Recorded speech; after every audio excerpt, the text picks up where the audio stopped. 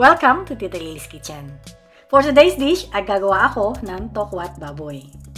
Simpleng-simple at napakadali ng version ko sa paggawa nito. Siyempre, kailangan natin ng tokwa. Medyo may kalakihan ng slice, kaya hatiin pa natin.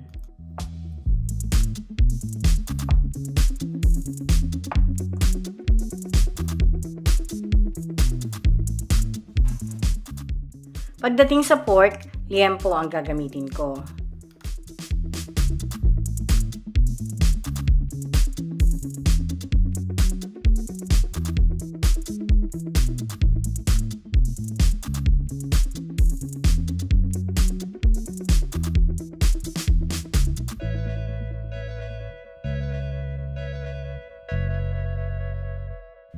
Inislice ko siya ng medyo manipis, and I will add salt and black pepper.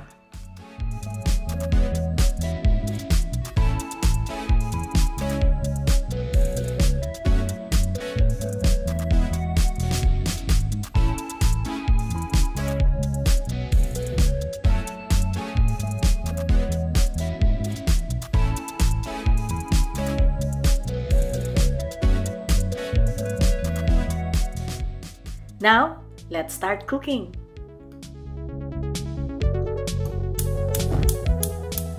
Painitin lang natin itong mantika.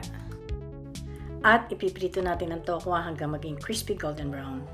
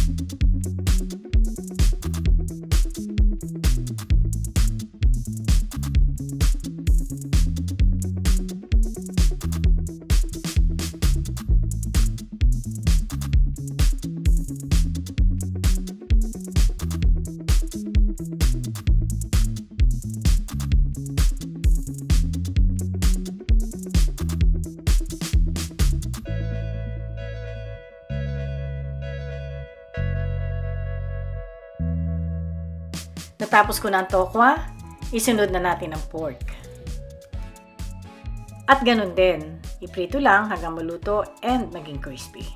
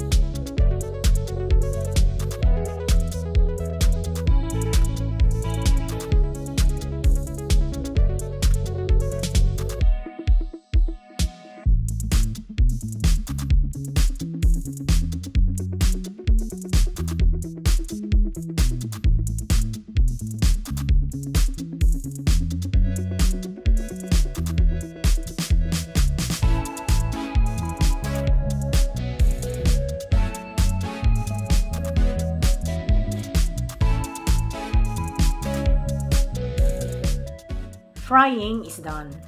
Next is to slice all of this into smaller pieces.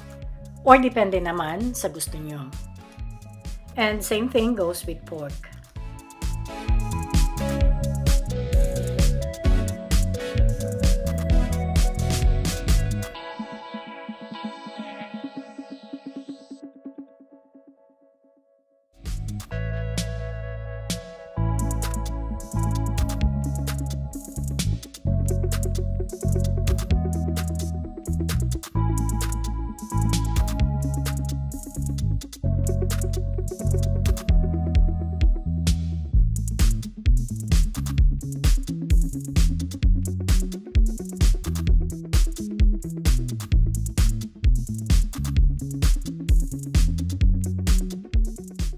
Ito naman ang gagamitin ko para sa sauce.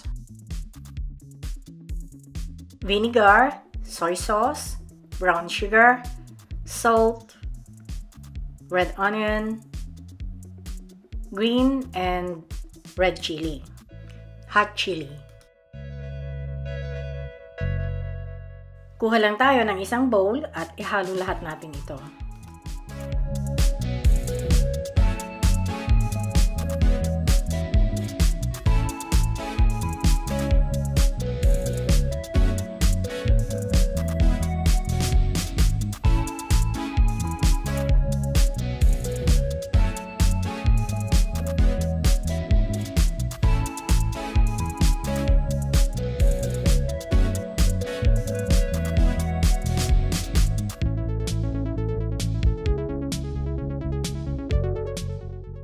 Ngayon, pwede na natin itong ilagay sa ating Tokwa't Baboy.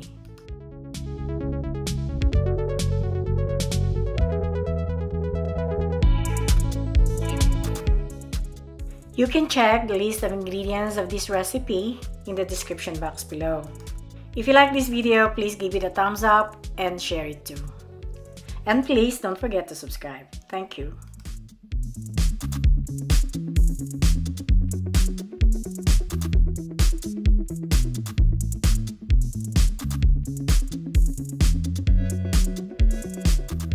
And I hope you liked today's recipe. Thank you for watching. Bye for now and see you again on the next video.